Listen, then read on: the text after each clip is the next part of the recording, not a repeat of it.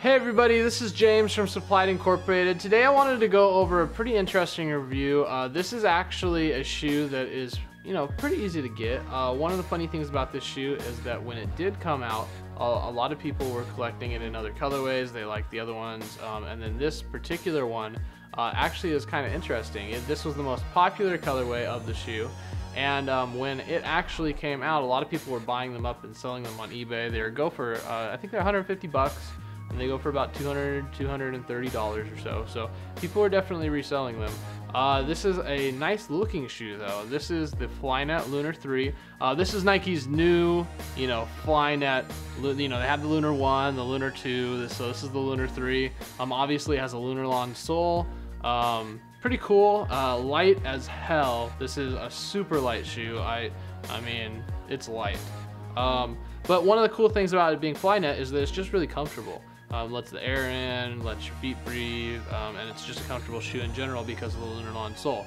One of the things that I really like about this one is that the colorways just go well together. I mean, obviously it's black and white, but you'll notice that quite a lot of the Flyknit series material stuff, like not HTMs because that's a little bit extravagant, but even multicolor Flyknits and Oreo Flyknits and everything like that, for whatever reason, they always resell. It's kind of strange. Like, they never go for retail. They always go for like 50 over or 75 over or 100 over. And I always find that a little bit weird. But it's just because the colors are basic and people can kind of all get into it.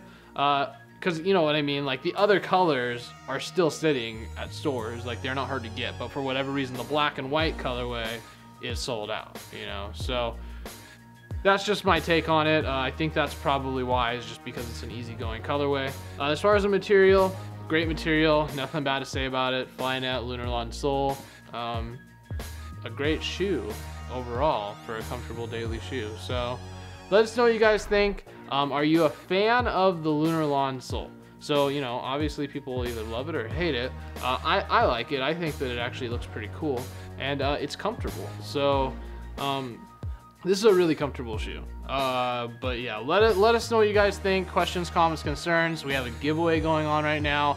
Make sure you guys are subscribed to the YouTube channel, sharing the YouTube videos.